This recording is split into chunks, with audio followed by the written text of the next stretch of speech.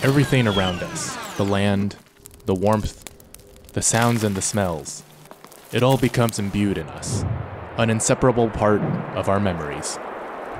It becomes nostalgia. And for us, it is nature that forges the strongest bond to the fond times of our past.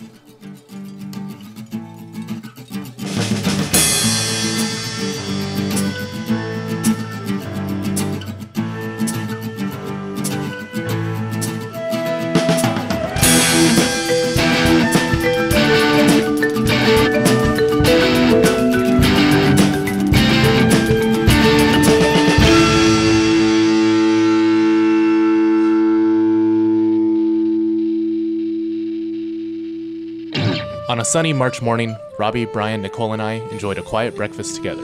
Then we loaded up the car and headed south to Kentucky.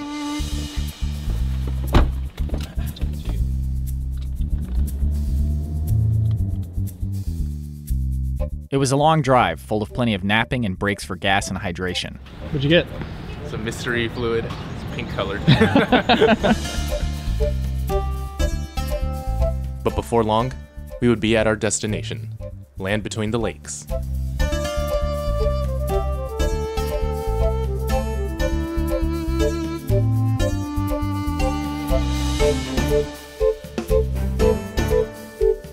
Eventually, we arrived and parked at the North Welcome Station parking lot. Here, we got our gear ready and bumped into one of our viewers, Lofton, and his friend Garrett, who told us about a great campsite by the lake. Do you have a shout out you want to give somebody? Bree. Hi, Bree. How you doing? You're missing out. You came today. Never would expect to see you guys here. The whole loop was a lot. And before we headed out, they gave us a heads up on a good campsite along the trail. I'll be right here. Okay. Just as we started, Andrew had already found something interesting. So we're gonna make a hearty dinner tonight, so I'm gonna collect some chives. There's a huge patch of chives just growing right in this lawn, so. And you can cut these and they'll grow right back. Oh, it's gonna be good. For this hike, we would be doing the Canal Loop Trail, camping early on, then hiking the rest of the loop, and camping one more night.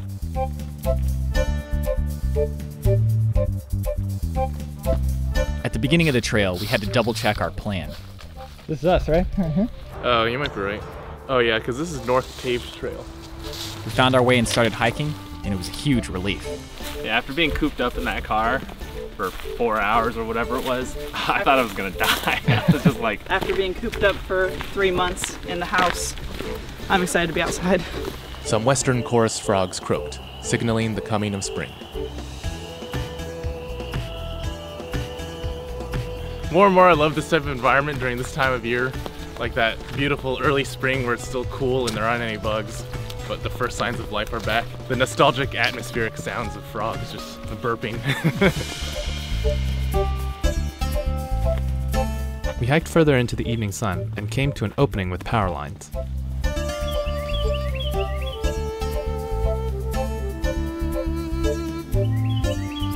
Up ahead, we saw some actual wildflowers popping up. So just because of the ephemeral nature of spring, we've only seen these a few times on Adventure Archives, but there's some flowers growing out of the leaf litter called cutleaf toothwort. They're very pretty to look at, but actually if you were starving, you could eat these in a pinch. They taste kind of like wasabi root or mustard. Unfortunately, we're not supposed to pick any plants here, so we're just gonna leave them alone, but they are quite nice and pleasing to the eyeballs. The trail descended into a low-lying area with winding creeks. Then it wound back uphill, and we caught our first glimpse of the lake through the trees.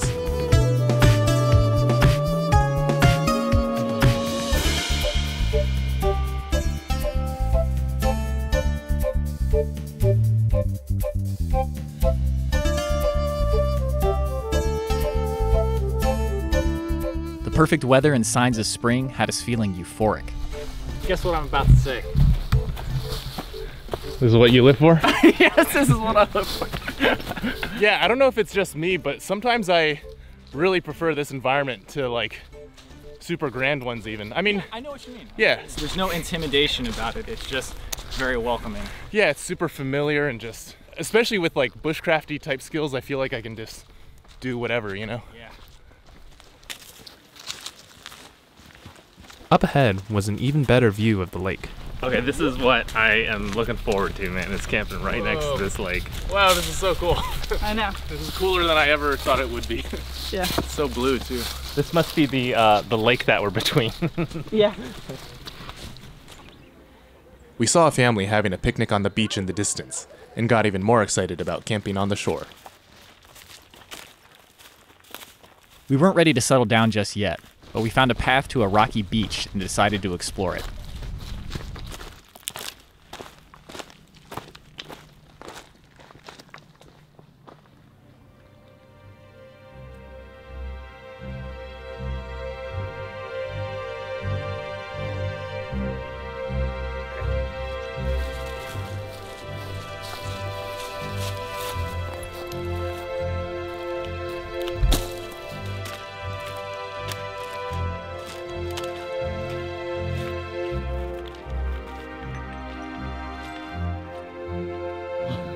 Decided to bring a more sturdy chair this time with me, so just brought a full stool. And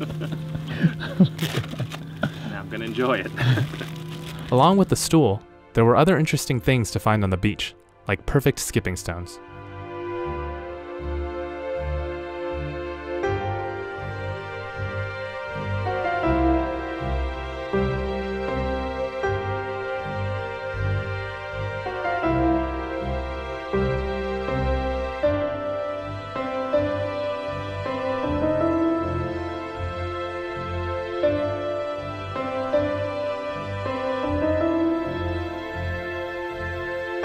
There were also a variety of shells and rocks scattered all about this interesting landscape.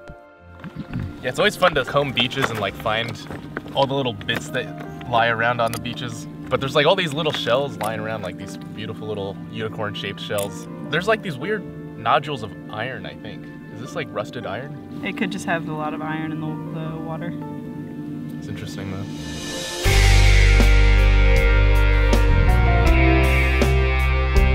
In a low-lying area, there was garbage everywhere, but not because of irresponsible hikers. It had all been washed in by the tide. Which is kind of something I think a lot about. It's important to leave no trace, and obviously you should never litter. But on some scale, the problem is much bigger than just how individuals behave, you know? Yeah. As hikers, we often fixate on thoughtless people who damage the trails we love or leave litter at campsites. But just as everything is connected in our ecosystem, everything in the developed world is connected as well. We can pick up litter, but somewhere up the chain, that litter is being produced as cheap disposable products or wasteful overpackaging. We like to look for individuals we can point a finger at, but sometimes there are broader problems that need to be addressed collectively.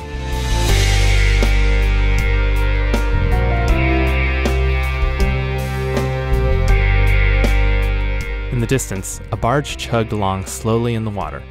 We felt just as slow, so we checked our progress on the map. Yeah, I think we've only done about 1 mile. And I think that one campsite the guy was talking about was maybe another 2 miles at most. I say we just keep hiking and then see if we find anything good. Honestly, like all of this looks amazing to me, so I don't really need a picnic table or anything. We continued on while there was still sunlight out. The sun had started setting, transforming into a glowing golden orb.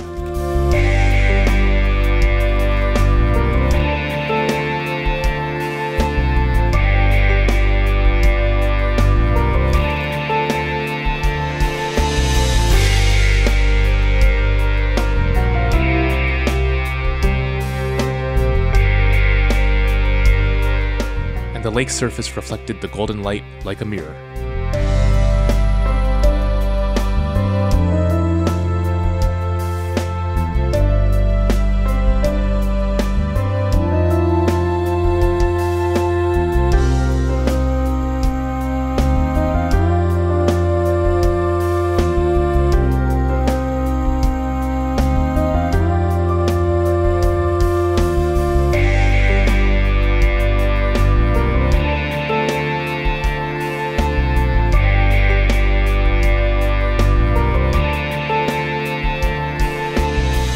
As the sun set, Robbie and Andrew wanted to stay behind to capture it, while Nicole and I decided to keep hiking. So I think we're gonna go ahead and scout for our campsite. Okay. Okay? All right, cool. Yeah, definitely.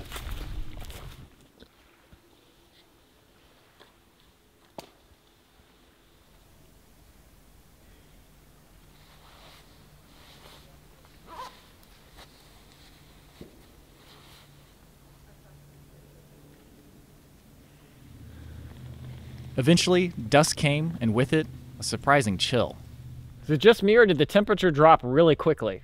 Yeah, super fast. That is crazy. Yeah, it was almost like kind of hot earlier. Now it's feeling like winter again. This is classic dusk hiking. Oh, there's a sign here. Three Sisters. Do you see like 3 mountaintops or something? I don't know, the Three Sisters I know of is like the corn, beans, and squash thing, you know? You talking about like succotash or something? Well, it's like a Native American thing. They would grow these 3 crops together. The beans would like bring rich soil and then climb on the corn. And the squash would like cover the ground. Oh man, don't talk about food. We turned the corner around the hill and came to another stunning sunset view. Look at all those colors too. It's like Incredible. every color of the rainbow in the sky and the water. I can't help but feel nostalgic every time we come out to a place like this. And it reminds me so much of when we first started backpacking. Looking at these views, you're just reminded of what it was like to see that for the first time. Yeah, a sunset, if nothing else, will always remind you how wondrous nature can be for the first time. Even this Midwestern landscape with a sunset is still blowing our minds, you know? Like, we've seen the highest mountains and the lowest valleys and the creamy centers, and still this creamy sunset is enough to get us super excited. I think it's just a good reminder that like nature is continually awe-inspiring no matter how many times you see it. Ahead, we came to a small overlook. What is this? Maybe this is the Three Sisters. I don't know why. This would be the Three Sisters, but it could be. Whoop, whoop, whoop, whoop. Did you guys find something? Whoop. Oh, whoop, whoop. Okay.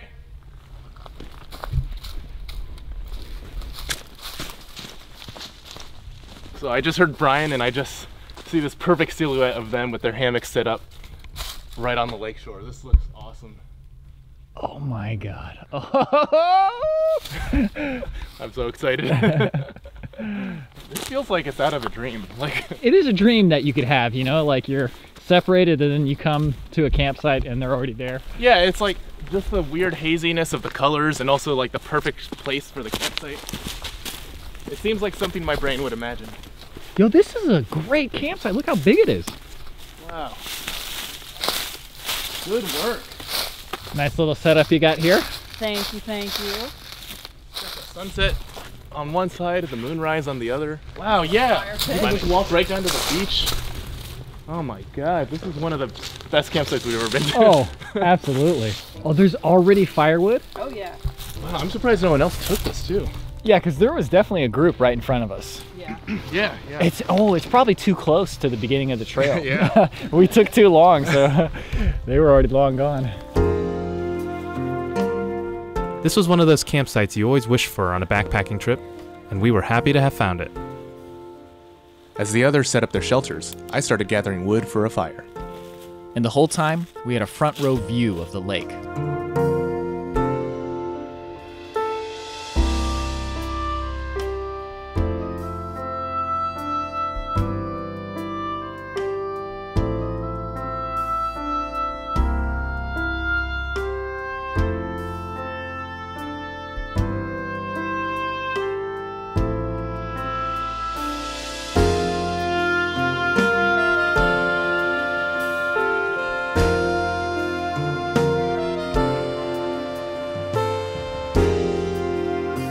As dusk turned to night, I continued scrounging up tinder for our fire. But the campsite was surprisingly scarce where that was concerned. So a little lesson in camping. Earlier there was a ton of really good tinder. Tons of tulip poplar everywhere. I did collect a little bit of tulip poplar bark earlier. There were like grapevines and things like that. Now there's not a lot of tinder, but there is a fallen log over here full of punky, kind of rotten wood. And that's actually really good tinder as long as it's dry, which it seems like it is. The problem with it is usually when you find it, it's still kind of moist. There's also a lot of dried leaves everywhere, so I think between all the materials we can scrounge up, we can still get a pretty good fire going. But again, if I had collected more of this stuff earlier, it wouldn't even be a problem, so. But let's get collecting. So this white rot punky wood will just like break off so easily, and it feels really spongy to the touch, but you have to be careful for some of the pieces because there's still moisture retained in a lot of this. Even though it's like flaking so much? There's so moisture in there? Yeah. You can tell there's some moisture retained in there because I think it's like a sponge, it just soaks it up, but there's some pieces on the ground. Well, some of these are wet, but I'm gonna try my best to pick the dry pieces. And we can crumble that up and mix it with the rest of our tinder, and that should spark pretty good. There's also a variety of fallen oak branches that are kind of dead, and there's a bunch of dried leaves on them. Leaves are not my favorite source of tinder. A lot of people think of starting a fire and they think dry leaves, but they actually don't catch very easily. But again, I think if we take some of the dry ones off, and once we get a flame going, if we throw them on and maybe break them up a bit, they'll keep the flame going so that our kindling can catch. So I'm just gonna collect some of these too.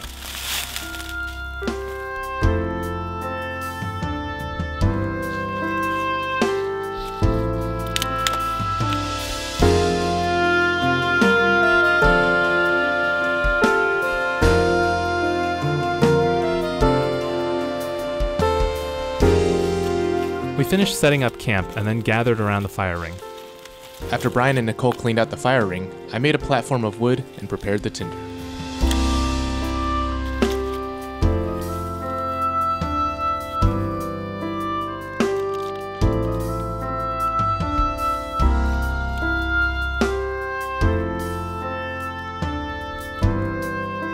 Alright, so there's actually sharp rocks near this fire pit, so I'm gonna try using that to spark this.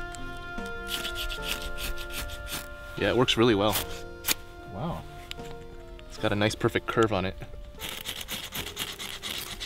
Now, what do you think your chances are in regards to getting this punky wood to actually ignite? I think it'll take some time, but I think we can get it. I don't know, 75?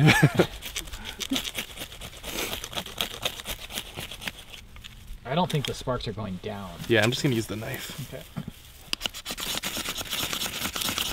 Oh, that was really fast compared to...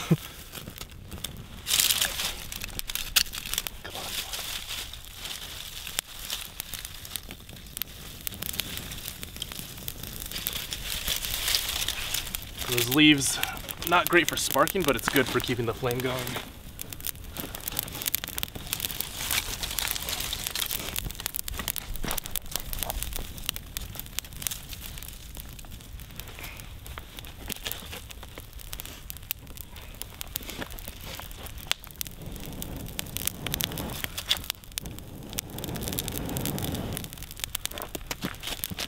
I think we got it. Oh yeah.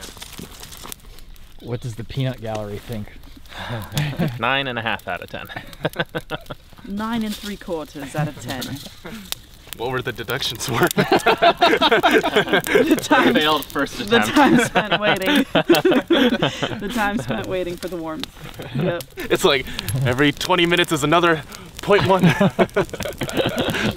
Some of the pieces are softer, but yeah. Cut your mouth open. Do you like that texture of plastic? So tonight I thought that it would be good for a winter trip to have some beef stew. Nice and hearty meal, and it'll give us a good bit of energy for tomorrow since we have a big hike ahead. I'm going to fry up the beef pieces after coating them in some flour and pepper. Then I've got some beef stock, potatoes, carrots, celery, onion, a little bit of red wine to add a little zing. Red wine, wow. Yeah. Red wine too, this is luxury. Yeah, hey, if I'm cooking, I'm making it a good meal. Whenever I've made stew, I've just thrown whatever I have in my pantry and freezer into the pot. So what's the point of flouring the beef? So flour in general will thicken a soup. When you kind of brown the outsides of the beef, it will hold in the juices and the flavor. But I don't know, my mom just always taught me to coat it beforehand. Maybe it's just for the thickening, I don't know.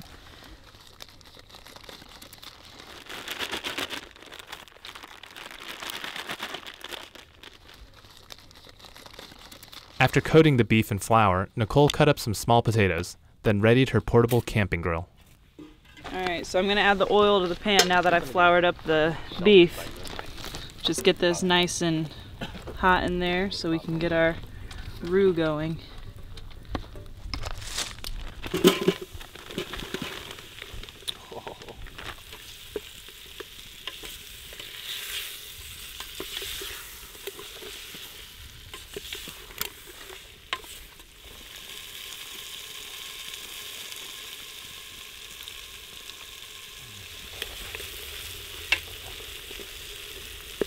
After the beef sizzled for a while, Nicole added beef broth, and I kept the flames going in the meantime.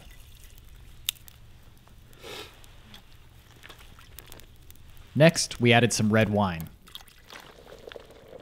As it came to a boil, we added potatoes, carrots, onion, celery, and the wild chives we had collected earlier. This was going to be a great meal.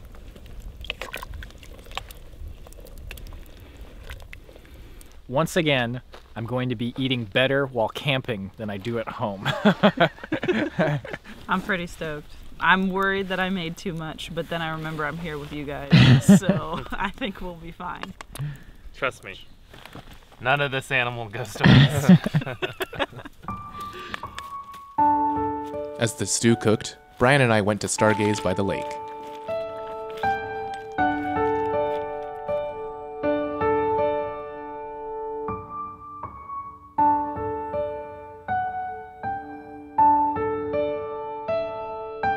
It was a quiet, moonlit night. Eventually, the stew had cooked and thickened up, and it was time to eat.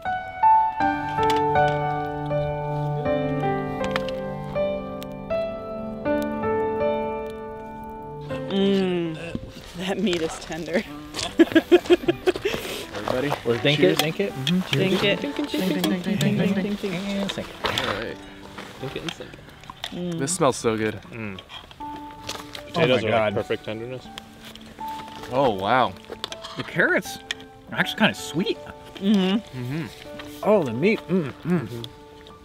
This is better than if I had attempted this at home.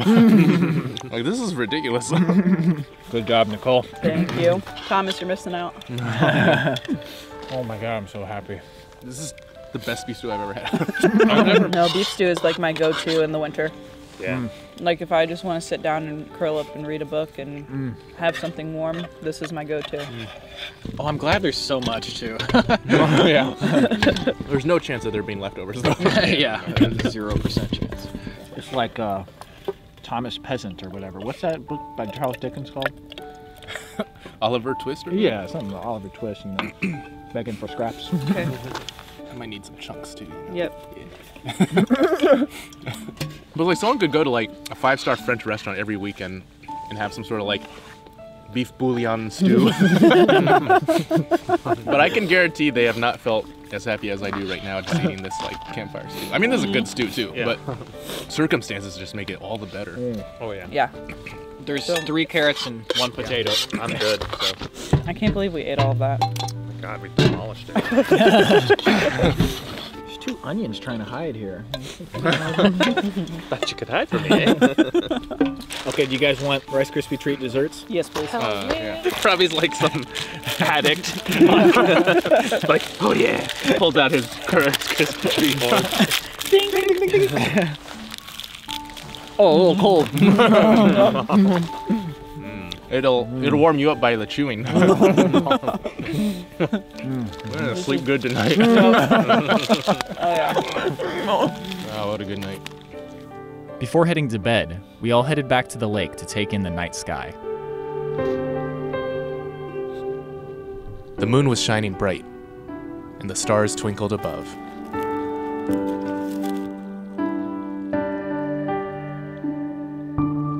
Just whenever I see the night sky like this, especially right now, and you see like the moonlight illuminating everything, it just gives me this like weirdly nostalgic, dream-like feeling. And I remember I got the same feeling a long time ago when I was just starting camping. I was obsessed with watching these time lapses of the Milky Way.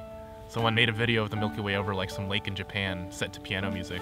I was just so obsessed with like seeing that for myself. I don't know, we've had this sort of experience so many times where we're like on a lakeshore at a campsite at night.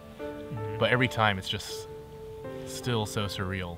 This is an interesting one too because there's a town over there. And usually you don't see civilization so close by.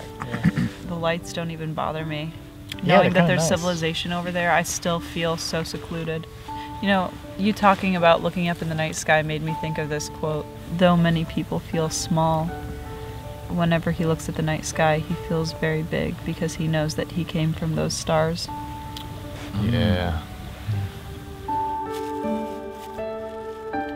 We lingered just for a little bit longer around camp before getting ready to sleep.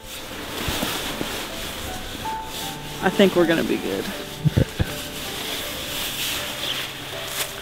Arrivederci. Yeah,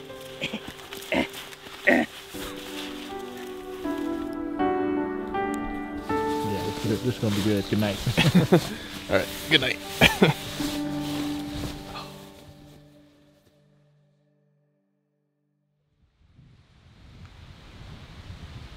The next day was perfectly clear and sunny. The wind had picked up in the morning, and the lake rippled with lively waves.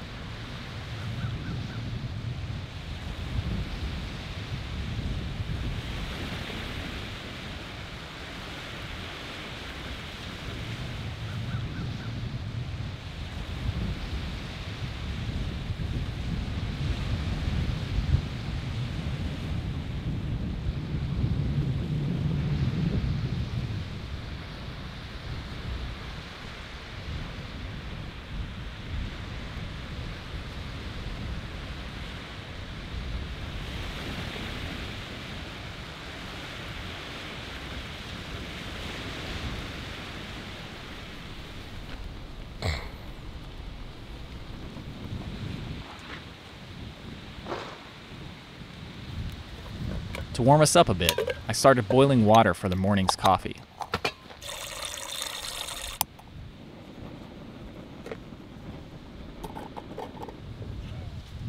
I eventually woke up. Brian and Nicole slept in a little bit longer, and as we waited on the water, we talked about how the night went. So last night there was these barges Oh yeah. that just kept coming through, and they were so loud. and they made a huge echoing sound for like an hour. Yeah, I finally like looked outside to see it, and it was just like, it was way in the distance too, and it was barely moving. Just like, maybe I've talked about this before, but I just can't get over the fact how many people just sacrifice so much. What are they even hauling, and why were they hauling it in the middle of the night? Somebody was on that boat having to do that. Yeah. And what a sacrifice they've made for us to have, I don't know, rice or whatever the heck they're hauling. They were almost certainly not hauling rice.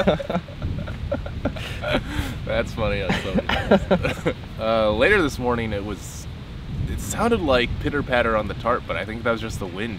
Yeah. Because I thought for sure, oh no, it's raining. Oh. But I stepped outside and it's not. It was a beautiful sunny day. Yeah. Somehow I'm still so cold. How come I'm so cold and it's still so sunny? Now it was time for breakfast, and for that, we needed a fire. Alright, so today we are gonna make something called ash cakes, which about as delicious as they sound. In here I've got some flour mixed with salt and baking soda. Even though you're supposed to be extra precise when you bake, I kind of just eyeballed it. But these are sort of a cake that like people in the 18th century would make, you know, pioneers in the forest or whatever. But they're called that because you cook them right on the hot ashes. So, and actually I've been told that the baking soda, when it's cooked on the ashes, actually like gets a really unique and good flavor. But I barely put any baking soda in there because I wanted to be safe and not make it taste like laundry or something. So I'm also gonna add some raisins into here. Brian will hate that, but I mean, it'll actually give it some good flavor. Brian doesn't like raisins? I don't think so. Brian, do you like raisins? No response. I think he just groaned or something. Ah, good. Looks like I added a good amount of water. Now it was time to knead the dough.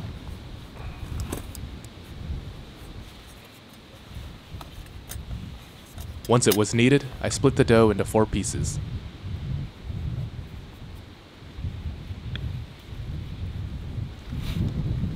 In the meantime, I made some oatmeal for breakfast while Andrew readied the fire. So instead of dealing with natural tinder, I'm just, well, I mean, it is natural technically, but I'm using the stick of fat wood because I've already proven my manliness. Hopefully the wind doesn't blow all this stuff away though. Hold on. This would be really easy to light. It's just, if I make super fine shavings, the wind blows them all away immediately. So I gotta like, I don't know, I might have to shelter this from the wind and then light it that way. So maybe I can get over like here. Once I blocked the wind, it was much easier to light the fat wood.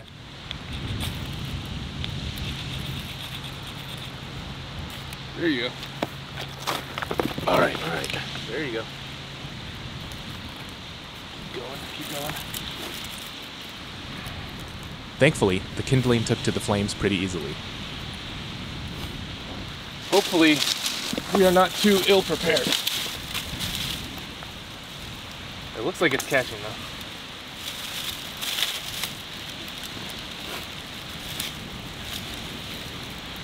Yeah, we got that. The miracle of fat wood, I love it.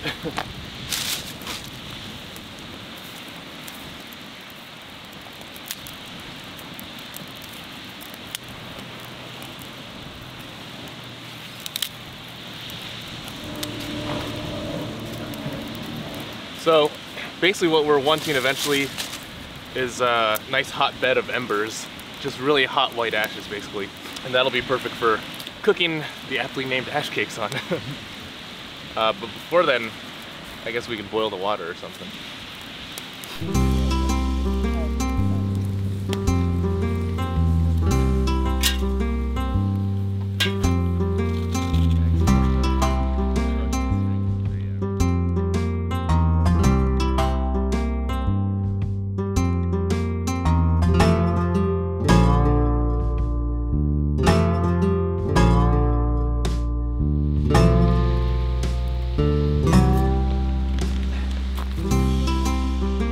Today, we had Colombian coffee that came in a bag that doubled as a kettle.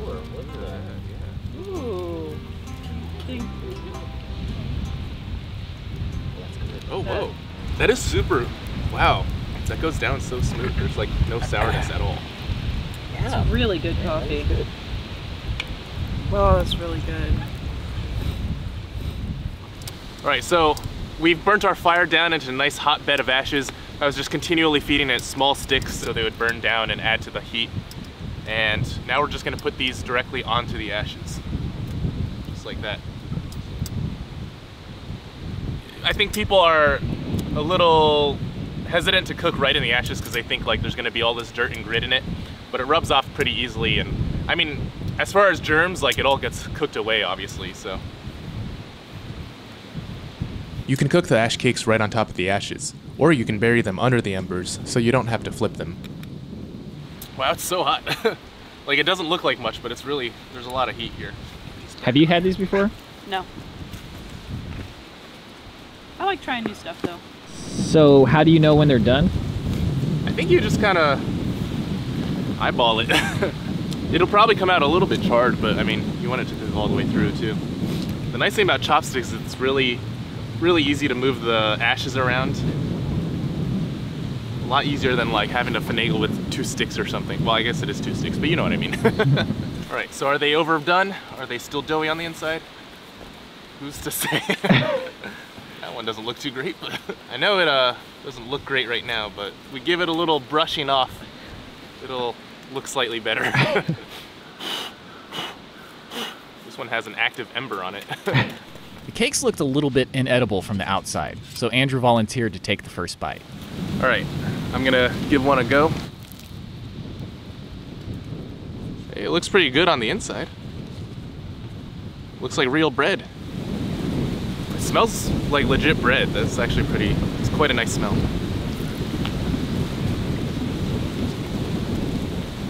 Yeah, tastes good to me. Now to see what people with real taste buds think. It's like breaking open a geode or something. Yeah, the inside looks quite nice. It breaks perfectly. That actually tastes really good. You know, it's got that same feeling of eating a pizza crust at Sbarro's Pizza in the mall. Oh yeah. Only with some raisins in it. Okay. Do you taste that like weird ashiness? I don't know if that's the baking soda or the ash, but it gives it like a unique flavor. I wonder if that's ashiness because of the ash. Well, the ashiness tastes like the public restroom at the mall. No, I actually like it. I only put a tiny bit of baking soda. These actually fluffed up a bit too. You honestly cooked this perfect as well. There's no doughiness to it. It's actual bread texture. Yeah. It's good. Don't thank me. Thank the ash. What do you think? 3 out of 4 archivers agree. My expectations were very low. That's how I get them. Now filled up with ash cakes, we tore down camp and packed up our gear.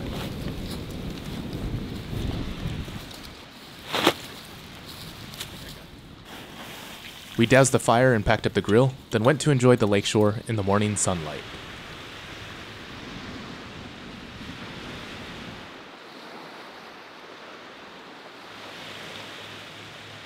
And around the beach were signs of past animals in the area.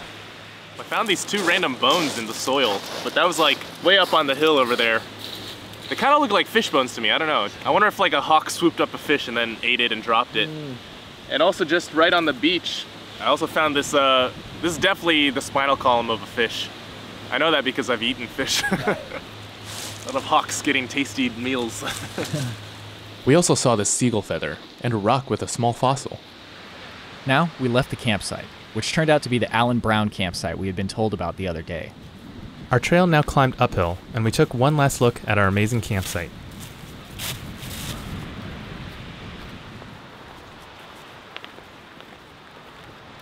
A series of switchbacks kept us going higher, giving us a better view of the lake. The views seemed to inspire the musician in Robbie. Ryan is the traveling musician.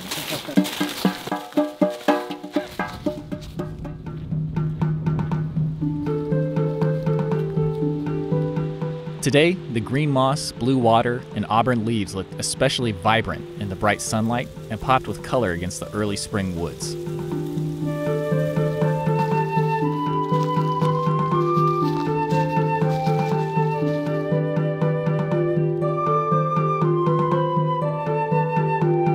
From the hilltops, we could see something along the shore in the distance.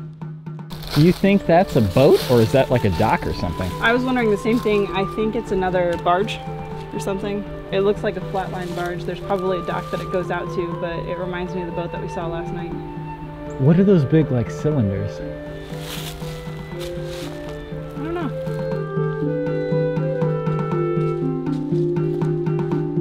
And in the trees above, we saw a downy woodpecker pecking on some tree branches.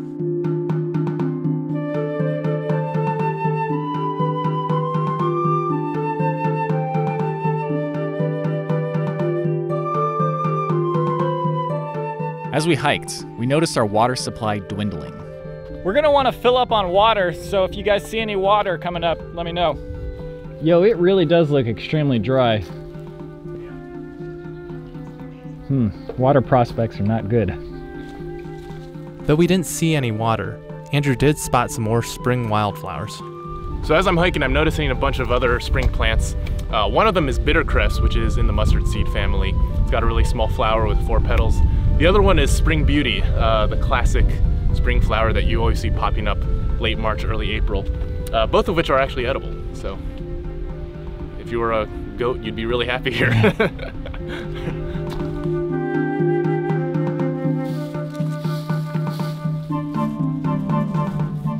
We continued hiking on. We came to an open section in the woods that had some greenery growing from the leaf litter. What are these bamboo shoot-looking leaves over here? My guess is that it is a some sort of like invasive river cane species. I'm not exactly sure what it is, but it's definitely some sort of grass-like plant. Looks like eucalyptus, that's what I was trying to say. Just kind of look like that from a distance to a layman. So I think I'm gonna collect some of this bark while I can. So we got tinder for tonight. Andrew and I continued on, though the others had hiked far ahead. So it would seem that Brian and Nicole have left us completely in the dust. And it looks like this landscape is very dusty and we're not gonna have any place to fill water. But man, I love wide sweeping forest landscapes like this. There's just so many different factors combined to form like a perfect day for me, and they're all happening today. Nice bird sounds, nice tufted titmouses chirping in the distance. Nice big open sprawling leafy hills. I love those bird sounds, man. Like, is that as nostalgic to you as it is to me? Oh yeah. Yeah, like it's so much like just being in the backyard. It's like a Saturday morning, like through the window. Summer break. Nostalgia is a powerful force, and for us, spring is one of the times of years where it's felt most strongly. And while things are always in flux, having natural areas like this will always help us remember the best memories of days spent outside, and let us create new memories like that for future generations.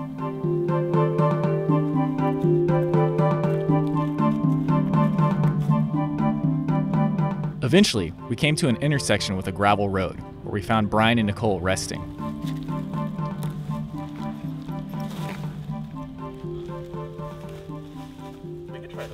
After a brief break for snacks, we continued hiking.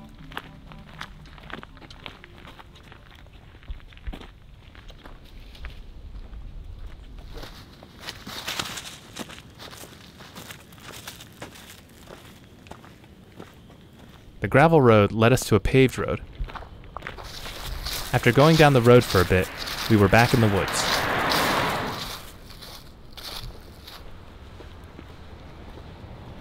Here, we found a small bit of water pooled up in a creek bed. What are your thoughts, Rob? We were talking about how it's stagnant, but it's clear. Good question. I mean, that looks pretty good. I think it's the best we've seen. I think it's the best we're gonna find. Okay. The water wasn't exactly flowing, but we felt comfortable drinking it with our filter. The water's really good, so that was a success. How are you guys feeling about this spring weather? Oh, I hope it stays. All I know is that it's gonna be real good sleep tonight, man. It's not supposed to even get below 50. I feel like we've not gone very far and I'm already really tired. Yeah, there's some days where looking forward to the campsite right after you leave the campsite, it's just a thing. That's a thing. This trail seems to be largely mountain bikers. I've never done that before, but it looks really difficult.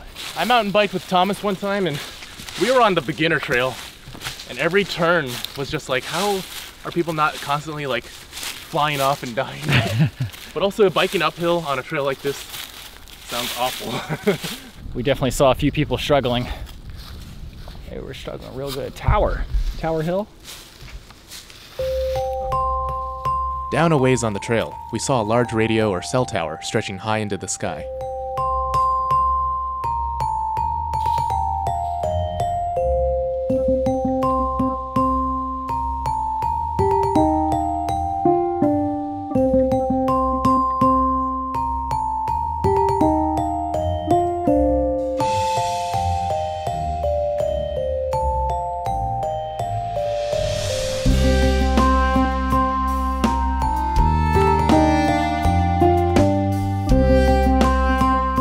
The tower was an interesting sight to see, but up ahead we found a trail sign that, oddly enough, advertised Fig Newtons. What on earth? So weird. Fig Newtons this way. We also came to an intersection and considered splitting up to see more of the trail, Okay. but decided to wait until further up to do so. We stopped a bit ahead to have some more snacks and to discuss our plan further. So we're debating whether we're gonna split up at point number 9 on the map. Not for any other reason than just to see more of the trail. And we'd meet back at number 6. I just wish I'd brought a pair of shorts. It did get really warm, it's kind of nuts. I'm not complaining though because I'm so happy that it's nice weather finally. It is so good to be outside after a long winter. My God, couldn't agree more. Yeah. We also tried some deer jerky. Very good. This is kind of how I remember deer jerky tasting when I first tried it. One of my dad's friends gave us some. Robbie was feeling the sun on the back of his neck and he didn't want to get burned, so I guess he fashioned himself up a little outfit.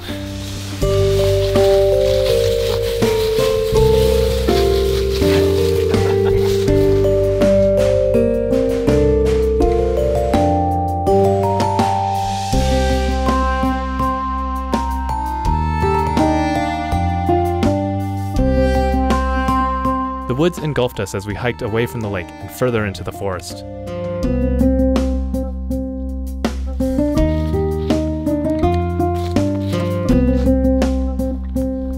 We eventually came across an open, grassy meadow. Then, a little up the way, we came to the next trail junction, where we would split up. So, Robbie and Nicole, you're gonna take the long way on the main path. Me and Brian will be going straight onto the A path. How many miles is our path?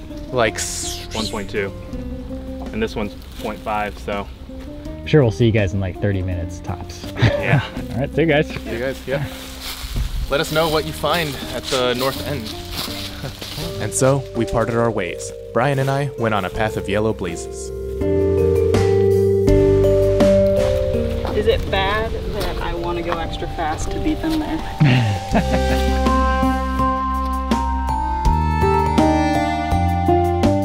Nicole and I headed north, on a longer trail, which continued along the lake and eventually came to a parking lot. Look at the green that is starting to show up. Ooh, Signs of spring. I like it. Makes me really happy. Thank you. You have a good hike. All right, you too. There were several mountain bikers beginning their ride for the day. Thank you. Eventually we came to the trailhead. We were hustling and we were making good time. We split up at 9 and they went up this way. We're going this way. Yes. So we're at 8 right now, right? It's been 11 minutes. The likelihood of us beating them is pretty high. Yeah. Yeah. All right, you ready? Yeah. We, on the other hand, were taking our sweet time. So the question is, are we actually going to see anything interesting here? I don't think so. They're going to be near the lake shore, so I think they'll see the more interesting stuff. Yeah, I wonder if these connector trails, like, did they actually choose cool places, or is it just a convenient place for a connector trail? It definitely looks like the kind of trail that isn't used by bikers, so. Yeah, you can already tell it's less used. There's like leaf litter on the trail and stuff. Yeah.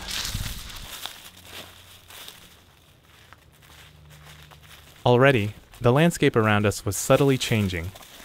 We're kind of going through a brambly, scrambly part, but now it's opened up again, so this is kind of nice at least. They've already done half of the trail of the shortcut or whatever you want to call it. And honestly, like, I feel like if we whooped loud enough, they'd probably hear it. We could try. Whoop, whoop! I didn't hear anything, but this is a nice part of the trail, though. It feels like well maintained. Yeah. I don't know if it is well maintained, but I guess because there's bikers and stuff, you know, it has to have a certain level of maintenance done to it. Plus, it's like just the season means there's nothing overgrowing or anything. Yeah. Whoa, what's that over there? There's like power lines or something. I think we're near the road. Oh. Yeah, we're about to cross the road. Oh, that makes sense. So that's probably it. As we made our way to the road, the others had also come to a road. Okay, now. Where is the trail? That's a very good question. Ooh. Yeah, that looks right. Oh, yep. Yeah, it is. Cool. Yeah.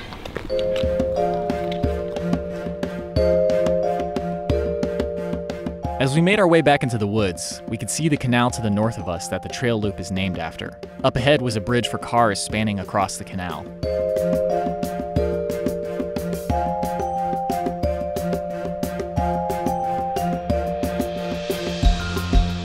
The trail eventually went right along the shore and passed underneath the bridge. Down here, we saw a whole slew of colorful graffiti that added life to the steel and concrete structure.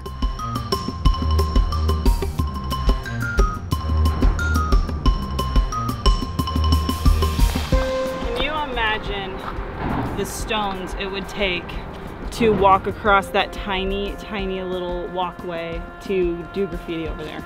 Oh, dude, that's how they're doing it? Yeah, you could walk on that platform there. Go all the way out there. Wow. Yeah, that's pretty cool, but that ain't me. Eventually, we got back into the woods, where we again saw an open meadow just past the forest. I feel like I'm in my backwoods. Yeah, feels like that.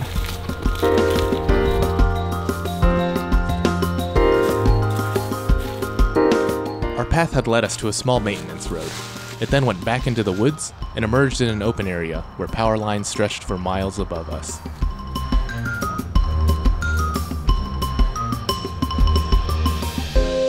So as you're walking underneath these power lines, you can hear the electrical buzzing. And it's kind of freaky, actually. It makes me a little unsure about it. Is your hair being raised or anything? No. But I'm like wondering if it's like screwing up the electronics or something. Yeah, hopefully the audio will come through. Yeah. Like it's very audible. Yeah, that's weird. Yeah. All right, I don't really want to stand under this too long. Get them radioactive waves. The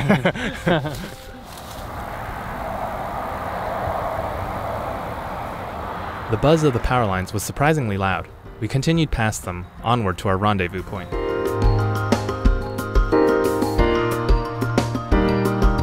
I think we beat them because I think I see an A in the distance. Even with our multiple stops, we still beat them.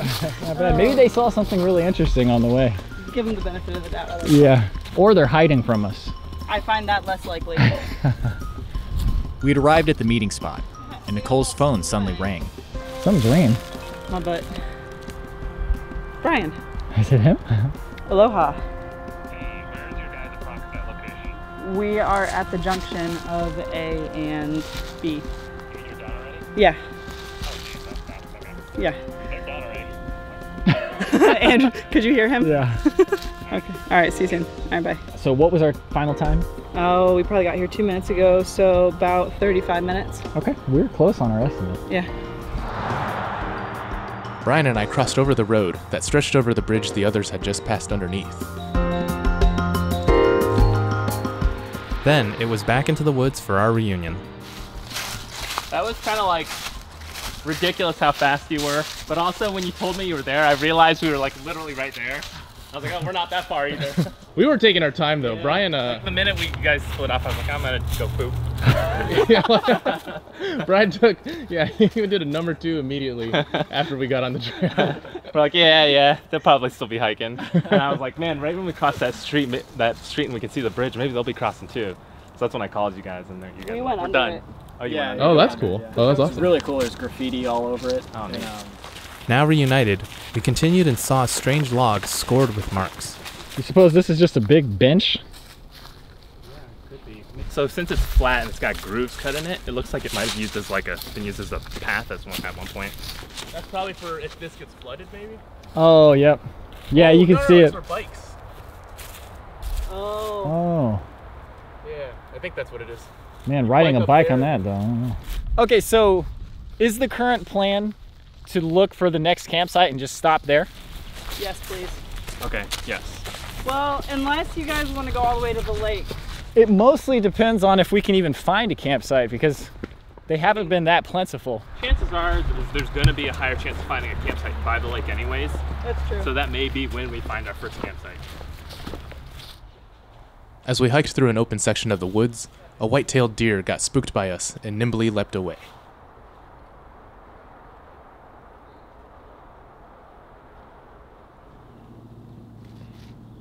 We continued across a small mountain biking log. We noticed the shadows of the trees stretching out longer and longer as the evening sun began to sink. A little up the trail, we came to another intersection with the opposite end of a connector trail that we had passed by earlier. Eventually, the trail came to another opening with power lines. Then it went along another open meadow, this one more vast than the others. As we peered out into the meadow, we could hear more chorus frogs calling all around us.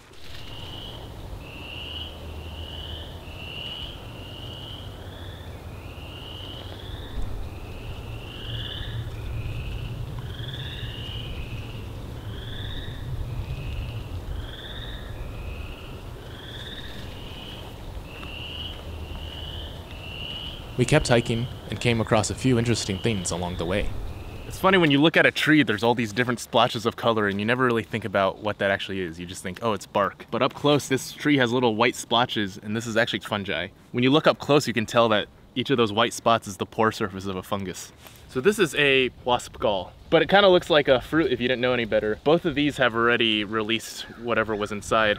But if you actually cut this open, well, first of all, it has like a very papery kind of styrofoamy texture, but on the inside there's like this network of lines going into the center, although this one looks like it's so old that you don't really see the clean lines, but when you get a fresh one, sometimes you see these like very distinct lines going right towards the center.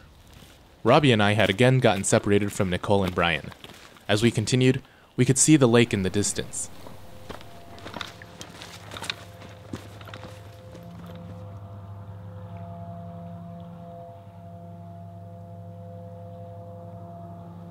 Eventually, we saw Brian and Nicole across an inlet in the lake. No campsites yet? In the lake, we saw another cylinder where barges could dock, and what seemed to be an island made of debris. The sun started to set as we hiked into the inlet before we made our way back towards the lake.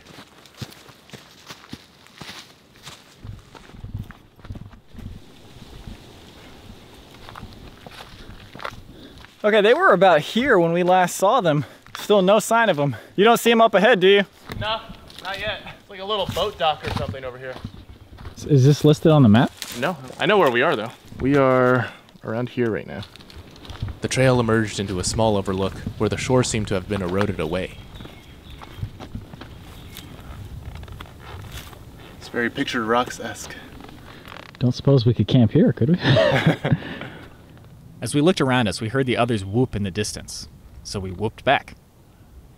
Whoop whoop! Well, we just heard Brian whooping at us. Oh. We could hear them in the distance telling us to keep going, just like they had the previous evening. Oh. No, oh, those are magic words.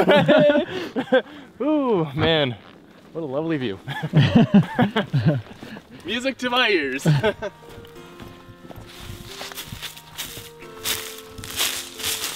know, I was just thinking earlier, I really want a hilltop campsite with a nice view of the lake. It's like we're getting that.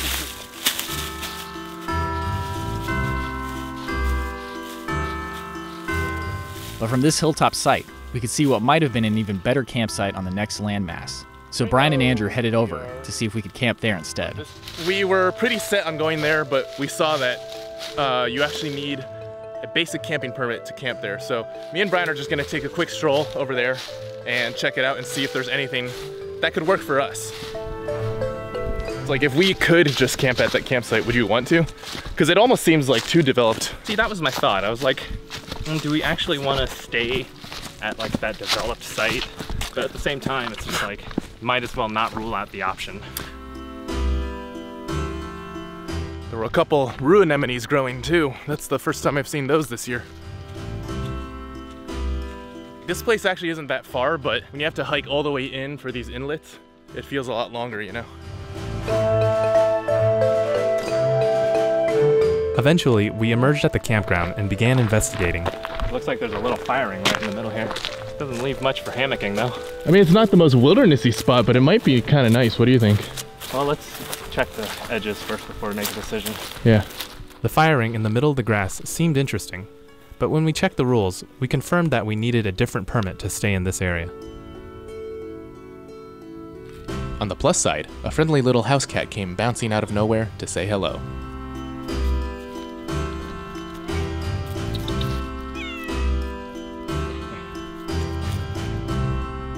And both to our dismay and delight, the cat kept following us as we headed back onto the trail. If we had tents, like I would totally just be down to just put up our tent here in the middle of the field.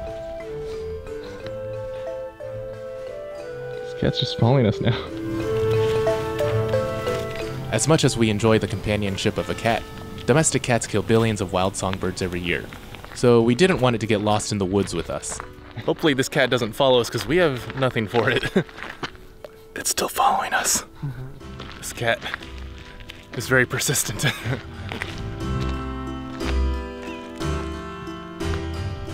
The persistent furball even followed us onto the trail, so we tried scaring it off.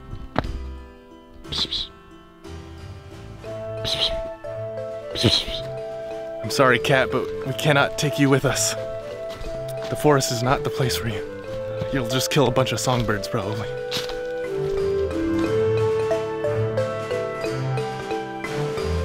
I want to make it clear that we attempted to get rid of this cat as best as we could.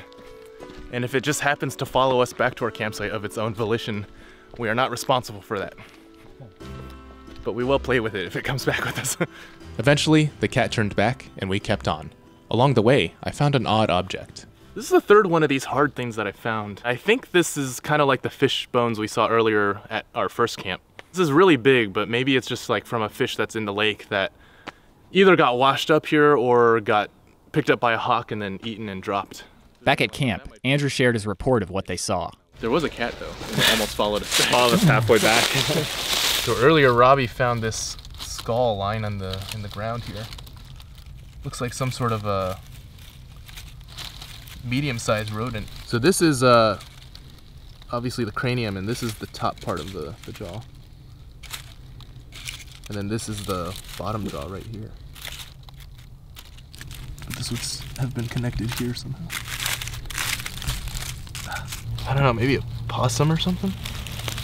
These look like, I don't know what these would be, but to me it looks like the kind of gill part of a fish. I mean, I could easily see that because it could be a big hawk or something.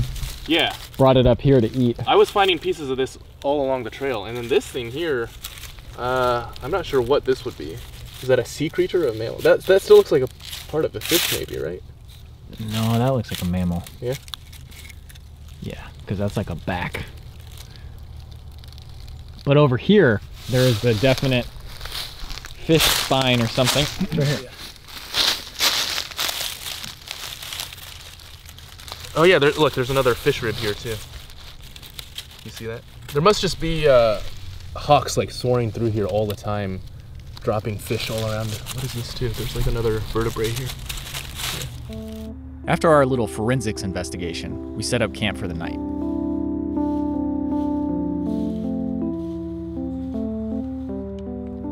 A barge hummed by, and a golden moon soon illuminated our quiet forest retreat.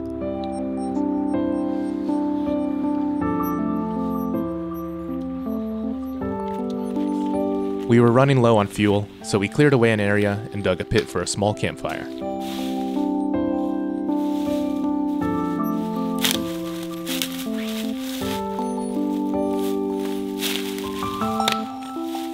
We started collecting some wood, and Andrew put down a platform for the fire.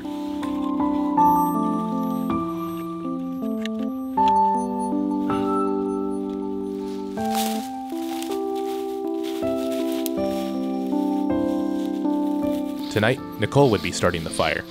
I didn't want to hog all the fun, after all. We hadn't collected much tinder, so tonight we were using a bit of fatwood to get the fire going. Eventually, it ignited and we had our fire.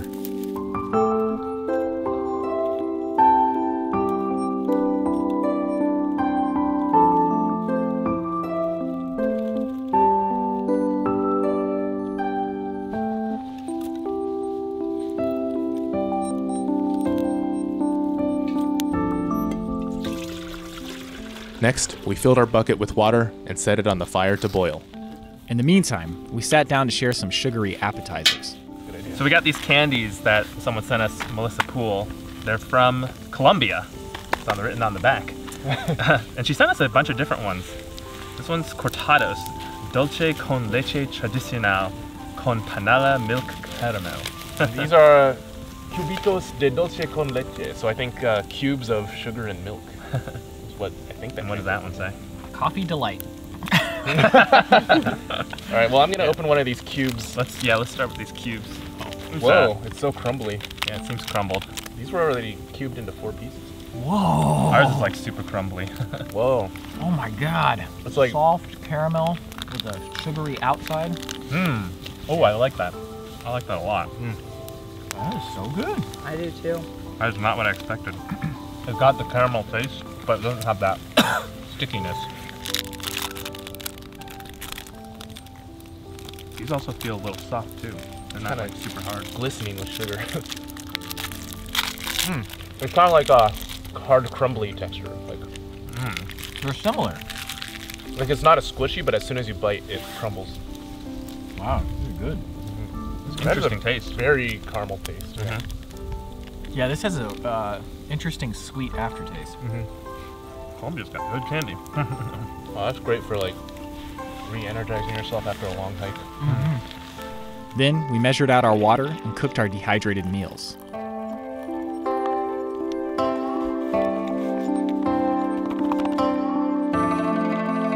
So while we wait for those foods to boil, we're gonna have another pre-dinner dessert. This is the coffee delight.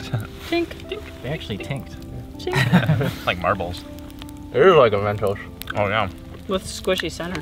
Not that bad actually. I like it. Not getting any of that coffee delight though. It's at the end. It's a little bitter at the end. You can taste the coffee. So what was your guys' favorite? First one. Yep. Yeah. That was great. Oh yeah. Crumbly texture. Good texture, so good good. taste. You're great. Yeah. Wow. Thank you, Melissa Poole. Tink. Well, I gotta put my headlamp on so I can see what I'm eating. I can tell that I have not waited the full period of time. No. It is like rice soup. Oh man, this is nice and saucy actually. This is like, look how chunky this is compared to, remember how liquidy it was last time? Maybe we just used too much water. Lasagna is the same thing I had at the final day of my Timberline Trail hike. Oh. It was good then. is good now.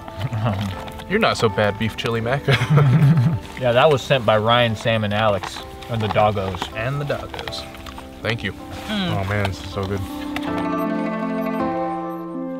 We enjoyed the rest of our food. When we finished it, we doused out our fire and got ready for bed.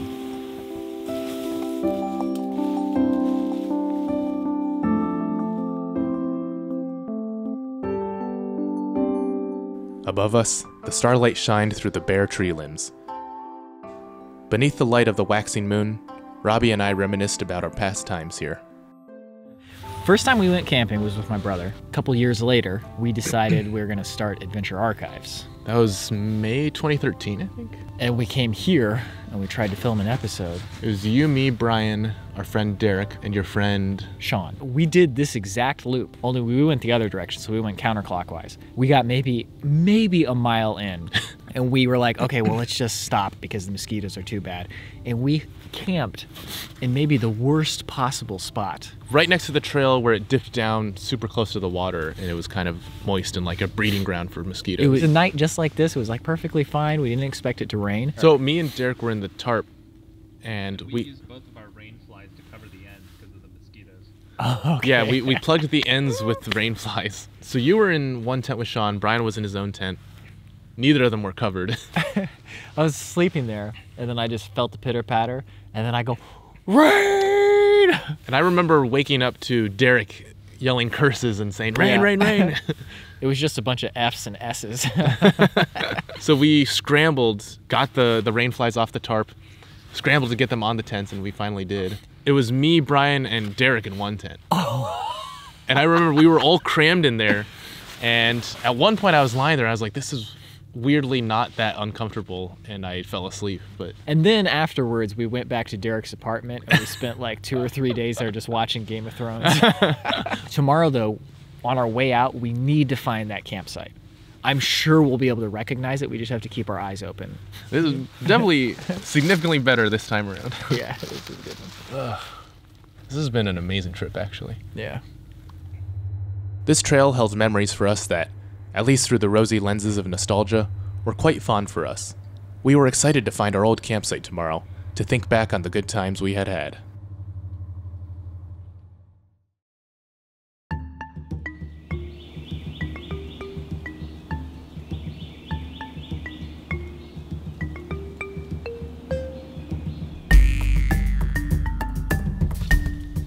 The next morning, we tore down camp, shaking our gear vigorously to remove any bugs that might have crawled on overnight.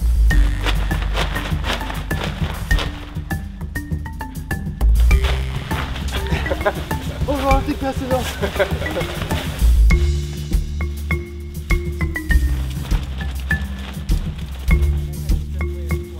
After packing up, we did our part to leave no trace.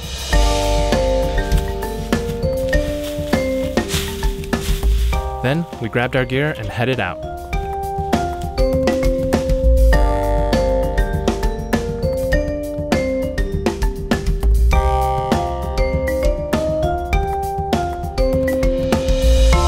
We again hiked past the nearby inlet and saw more rue anemones. Then we emerged again at the campground Brian and Andrew had scouted out. So this is where you guys came yesterday, right? Yeah. You can tell that people kind of like drive their RVs up to it. Well, there's an RV there now. I wasn't there last night. I think in hindsight we made the right choice. It's nice being secluded in the woods. We were back on the trail, which began winding along the shore of the lake, whose waters looked brown on this overcast day. We began keeping an eye out for our old campsite at every bend in the trail. So this is definitely not where we camped, but I think we were in a very similar place because I remember there being trash. I remember it being like really close to the lake, but also this tree with all the spiky balls dangling off of it, that's a sweet gum tree. I remember specifically taking footage of the leaves and just seeing them like contrasted against the evening sky.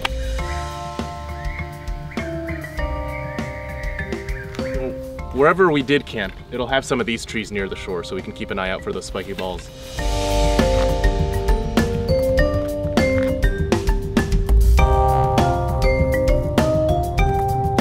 Up ahead, we saw another fire ring which piqued our curiosity.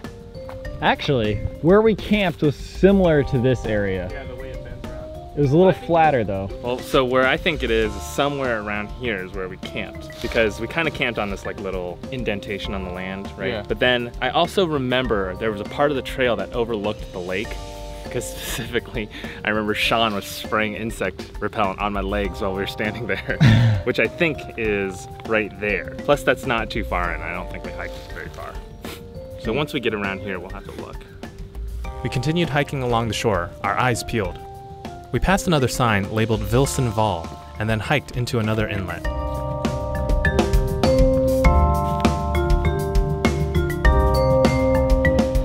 Here, the drab brown colors of the woods were contrasted by the green lumps of moss and the golden color of dried out beech leaves.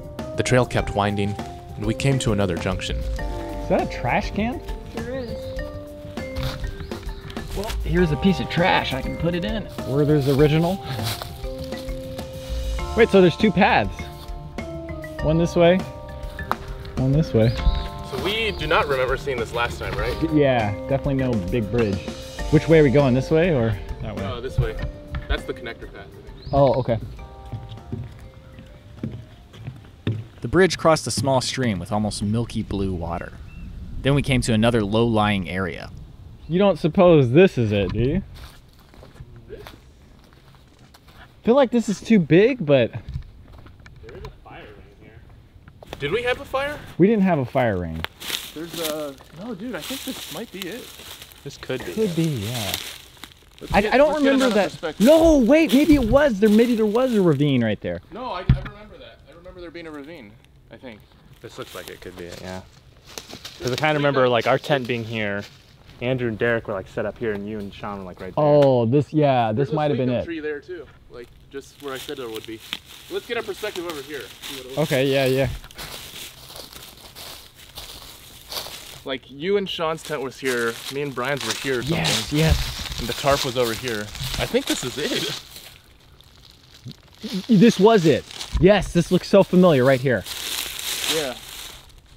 Had to be it. Well, that makes me feel better because at least somebody else thought it might be a good campsite because they made a fire ring. I think that might have been there. I vaguely remember having a fire when we were camping here. Did we make the fire ring? No, I don't think so. Weird. Yeah, I think this was it.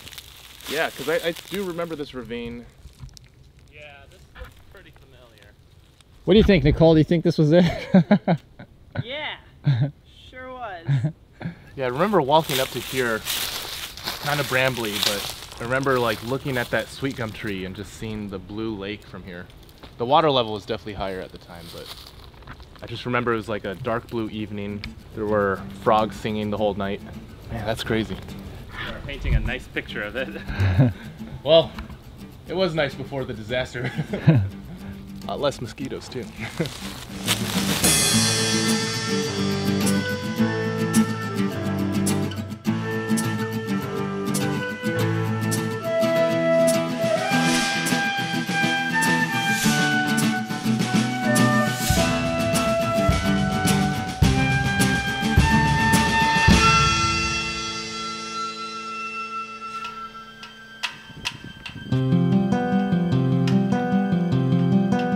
It was May 2013. Filled with ambition, we found our way to Land Between the Lakes, joined by our friends Derek and Sean. Right at the start of the trail, Andrew found a useful tree. We've got the sarsaparilla plant, and how you identify it is it's got these distinctive three-pronged leaves, but it's also got leaves with 2 or no lobes. And if you peel the bark, it smells like Fruit Loops. What does it taste like? Nothing really. Now we made our way onto the trail. The sunlight gleamed dreamily through the leaves, and flowers and mushrooms sprouted from the ground.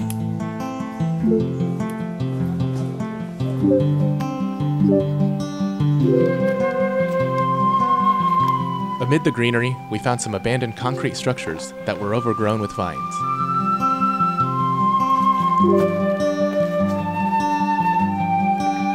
The trail led us to an open area intersected by power lines.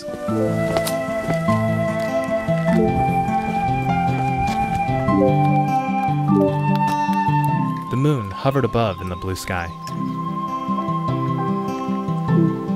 Wild rose and honeysuckles bloomed with flowers in this meadowy area. Up ahead was a small dirt roundabout looking across the lake. Above us were the green sweet gum leaves, and growing below was a false indigo plant.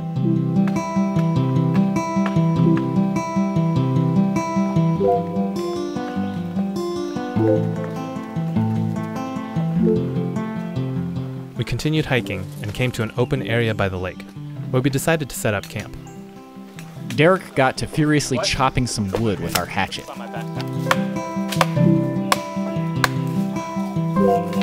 And as the others set up camp, I feathered some sticks for a fire.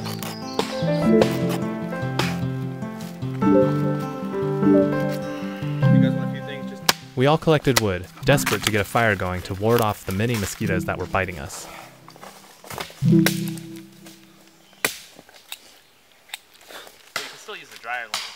To spark the fire, I was using a built-in flint and steel on Sean's cheap survival knife. Predictably, it didn't work very well, so we resorted to using some matches I had. Keep out my striker. Yeah. With the dryer lint and feathered sticks, we got a small flame going, but all the while the mosquitoes kept pestering us. These mosquitoes. You mosquitoes! don't put that in.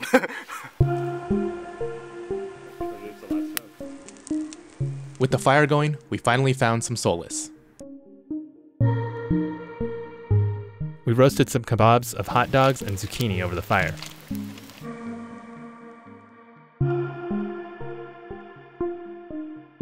Dusk fell as we congregated around the fire. We got ready for bed, and I brushed my teeth with a sweet gum branch. Then, I helped Derek set up the tarp using our hiking poles.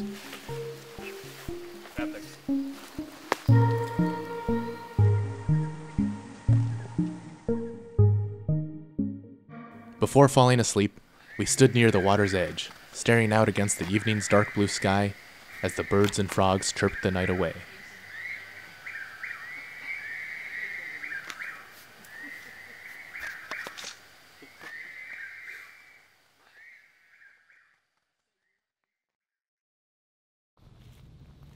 And that was where our archive ended, before the heavy storm came down on us that night.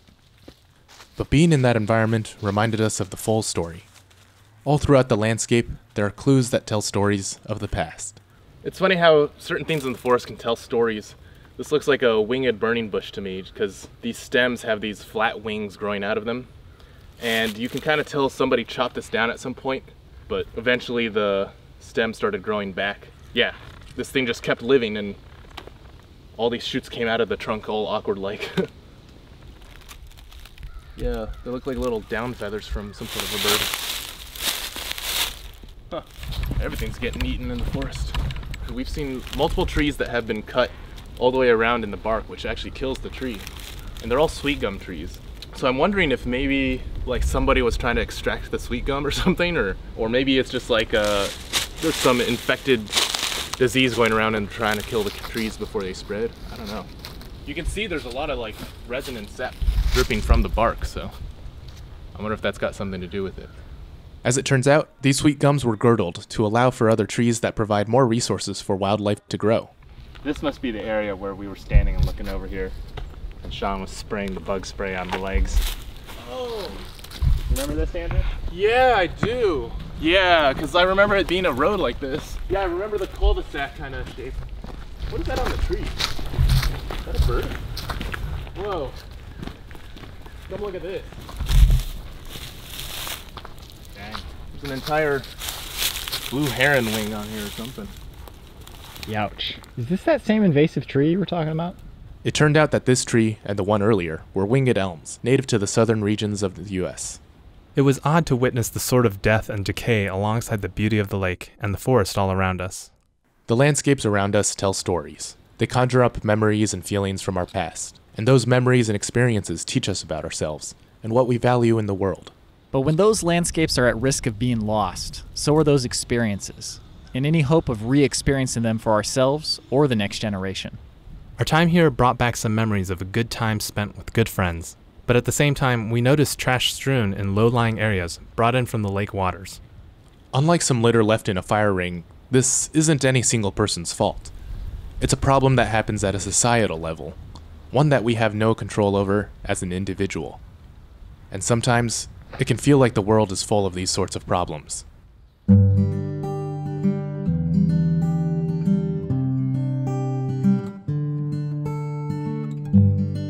But when we face these problems, we come together.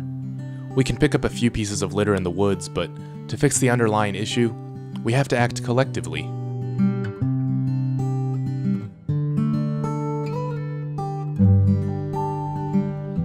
As hikers, we focus on leaving our trails and campsites better than how we found them. We need to think this way on a larger scale if we want people to have the same cherished memories and experiences in their lives that we've had.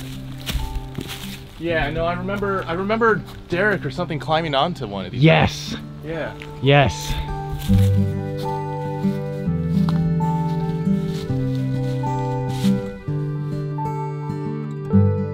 What does a piece of litter matter if an entire forest is cut down? What is graffiti on a boulder when an entire mountaintop is removed?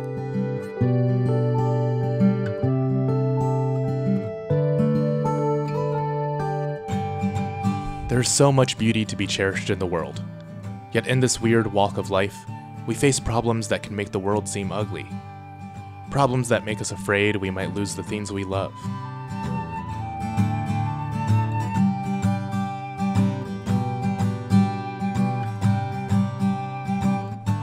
But the silver lining is that these problems make us re-examine ourselves and our society.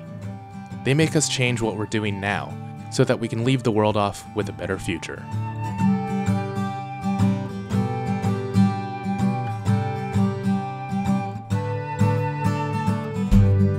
The world has never been perfect.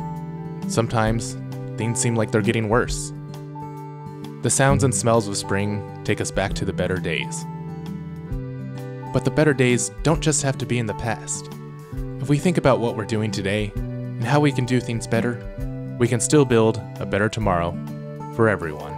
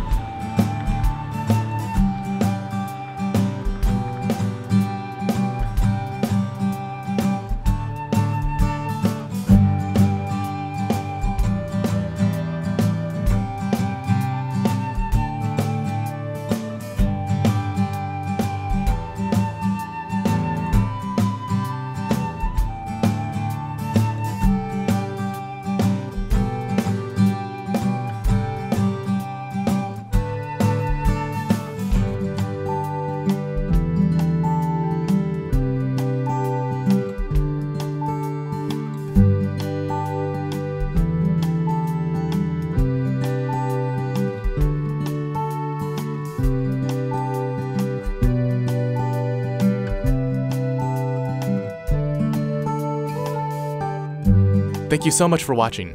If you enjoy our videos, please consider joining our Patreon community at patreon.com/adventure. You can get access to weekly live streams, in-depth updates, bloopers, commentaries, and more. We've also got t-shirts available, including our latest design by Thomas, The Gateway to the Sierras. As always, thank you so much for watching.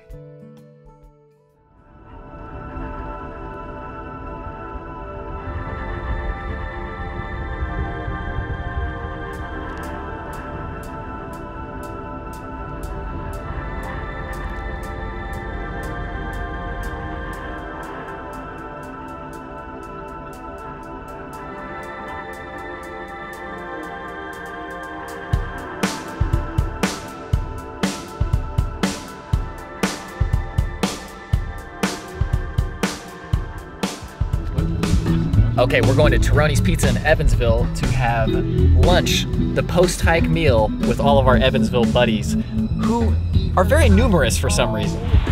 Oh! When you rode, my friend. Who is this? That's true, yeah. Don't Danny has the crowd. Don't touch me. We don't have anyone on side. You're over 21, right? Does not feel like 64 degrees. A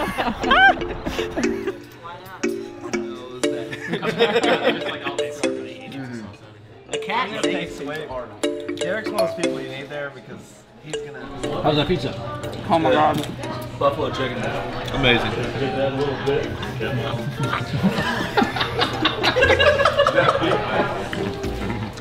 So this is Eric. We play video games a lot, and he always gets drunk on Friday night. And when he gets drunk, he's super easy to convince to do things, especially spend money. So one night,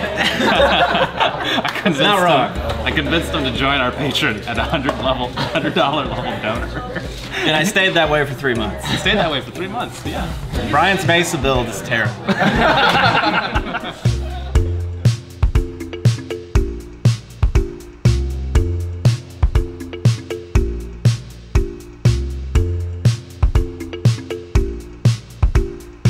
Pizza was delicious, but you know, we need a little something extra, and I think Nicole, she nailed it on the head. What are we going to eat? We're going to get some ice cream. Oh, I can't wait.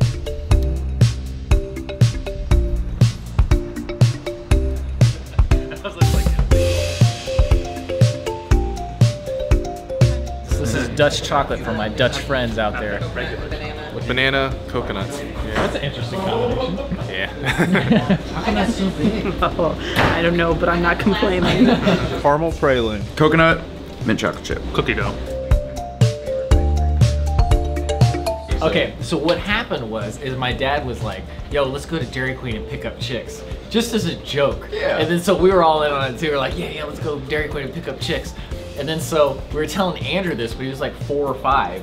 So in his mind, we were really going there to pick up chicks. And he had like his do-rag on and everything. What? You remember that we were on the bandana phase?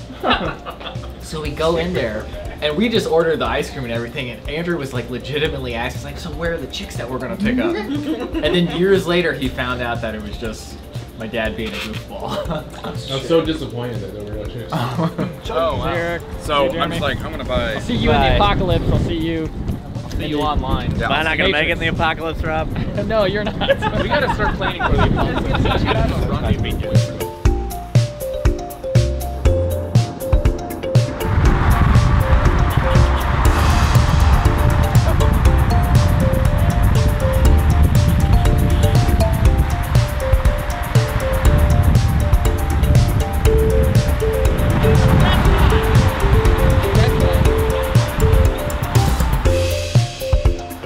Looking out the window, I was like, I think that's Chris. Yeah, I looked at the time when we finally got moving and I was like, nah, there's no way. They're on the road already. We'll just, whatever.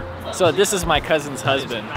And he was supposed to come to pizza, but he's got kids, so he's busy. I'm driving down the road. Like, hi, Brian. I think that's Chris. You can call him It's Chris! And I was whatever. like, Just pick a familial relation. You cousin, uncle. Gamer man. Yeah, spiky bride. old man. You want to hold you? You're gonna be on a video, I guarantee it. I'll show you the video later. Hello, I'm Chris. Nice to meet you, Chris. I'm Robbie's cousin-in-law. I'm Brian and Andrew's double cousin-in-law. I'm telling you, Evansville is the next. Meanwhile, you caught me on video headbanging because System of a Down was on the radio. Right? He was like honking. You're like, Yeah, I like overdo it with him, you know what I mean? Like get him into it. And so yeah, System of a Down, get on the radio, I'm like, oh, this song rocks. And he goes, rockin', right? And you know, in your head, you're like, well, no one knows you, just be yourself, you're in the car, and then sure enough, now I'm on YouTube headbanging. See ya. I'm glad it worked out, actually. Got to see Can't drop the ball at the very end. All right, see you guys. See ya. Another good trip. Yep. Have a good night. You too. Good seeing you, Nicole. Yep, you too.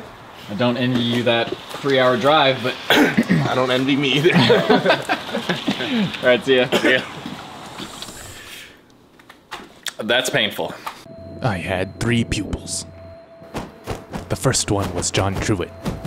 He was known as the Snake Spirit. He had the speed of a snake. Snake style is known for its incredible agility and speed. The second one, Lisa Truitt, practiced the Scorpion style. This style resembles the Scorpion pincer. The second one never met the third, but she knows the first. The third pupil, Lin Chen, he practiced the toad style.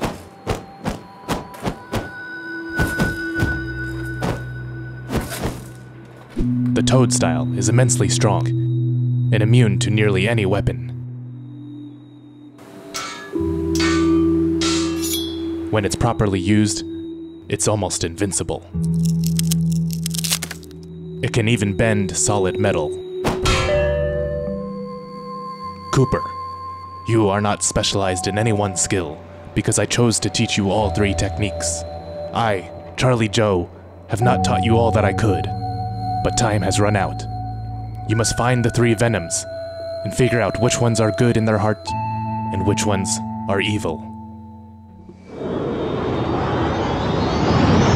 This is Tan Leader, standing by.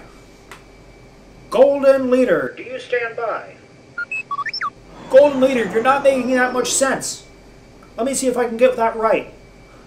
Are you saying Jason Bourgeois says, shout out to Sierra, the Wonder Dog?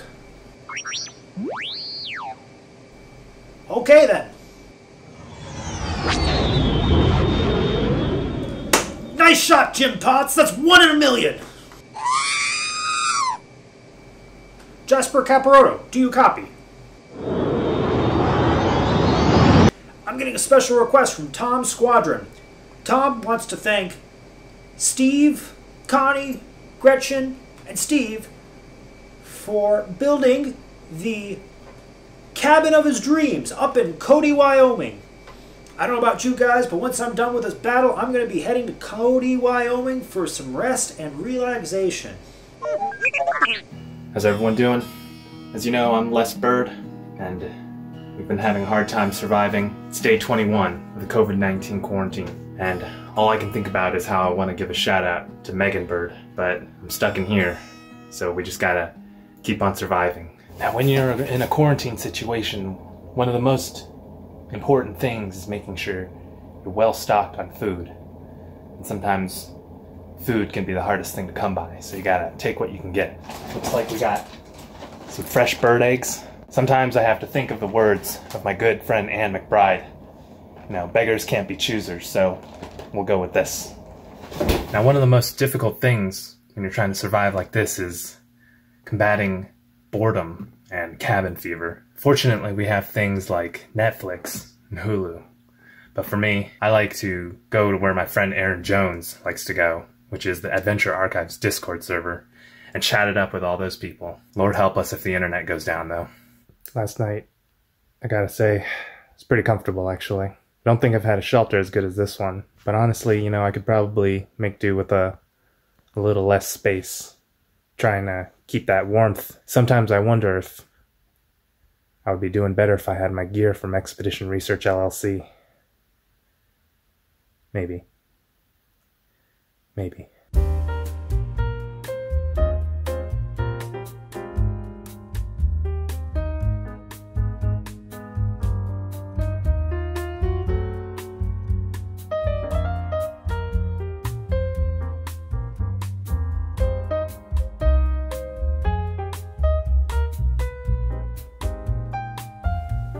Hello, I'm Rob Ross, and I'd like to welcome you to the 28th Joy of Painting series. If this is your first time with us today, I'd like to extend a personal invitation to grab your paints and your brushes and paint along with us each show. And if you've been here before, well, thank you for your continued Patreon support. I'll tell you what, let's get started. Let's start with a little 2-inch brush and start with a little Salvador Gonzalez red. And we just load a little bit right into the bristles, just like that. And just make little X's, little crisscross strokes. We'll just drop in the warm part of the sky here. I sort of like that. In our world, we can do anything. And without even cleaning the brush, let's go into Johann Gergiev Gray. I know S11N would like that. And if you want to make the indication of a happy little cloud, all you do is tap. Just like that. All you do is tap. And there you go. As Dan Volkin says, look around. Look at what we have. Beauty is everywhere. You only have to look to see it. And I'll see you next time. Until then, from all of us here, I'd like to wish you happy painting, and God bless, my friend.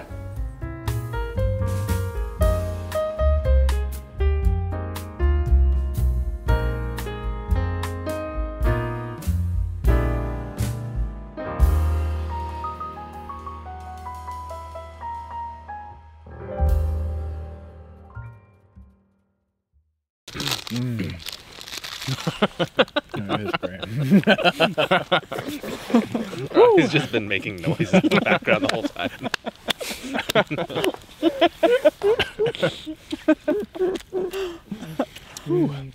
That's gonna be Robbie tonight in the tent. He's gonna be dreaming about stuff, food. He's gonna be like, I couldn't possibly eat another bite, but why not? Okay. Some mango. Oh yeah, why not?